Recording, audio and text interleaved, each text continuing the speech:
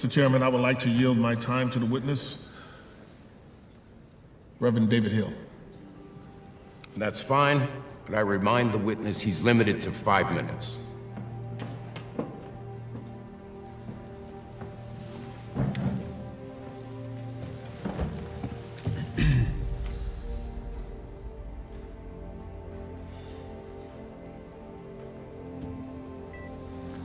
Thank you, Congressman Smith.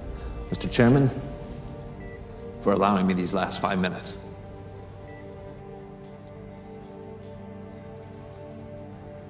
You ever been on one of those sightseeing tours they have here in Washington? You know, the kind where they take you to see all the monuments?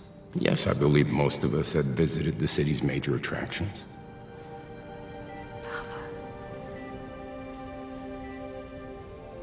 Maybe I ought to think about going again. Because those, how did you put that?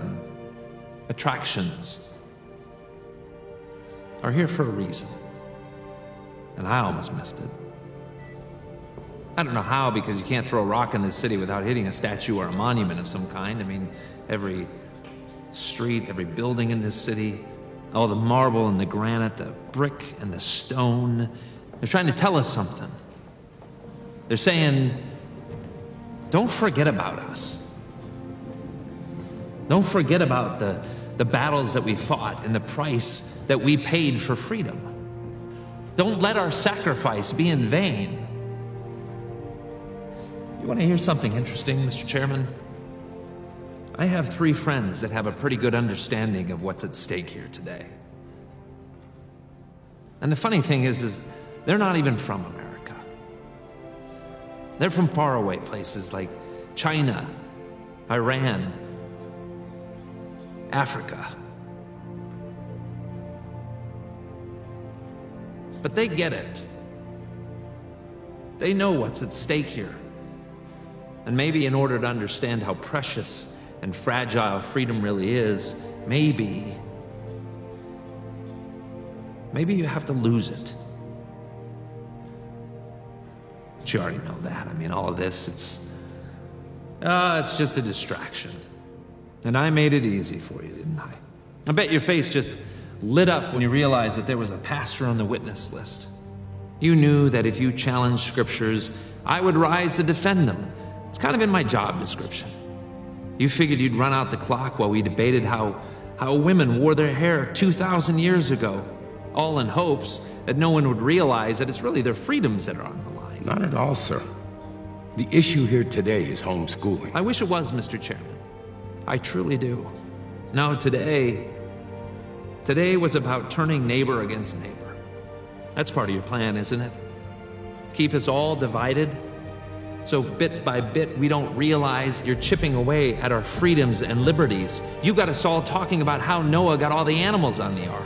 Meanwhile, you're crafting legislation that will allow the government to barge into our homes. Because it's all about power for you. And the only way that you can get more power is by taking it from someone else. And that would be all well and good if it wasn't for that pesky thing called the Constitution that keeps getting in your way. Now, you hold on a second. No, I'm done talking to you. I'm talking to the people who elected you. Because as inconvenient as it is, sir, this is where your power comes from.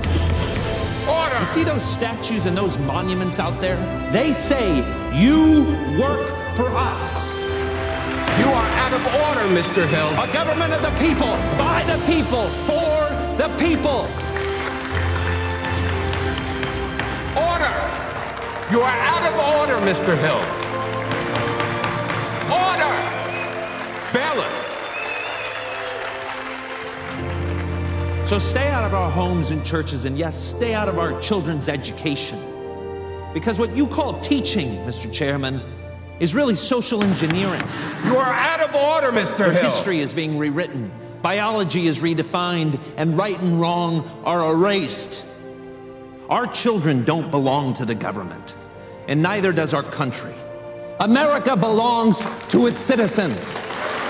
To each and all, to the farmers in Texas, to the window cleaners in New York, to the cabinet makers in Maine and the teachers in Oklahoma, to every man, woman, and child, it belongs to the people.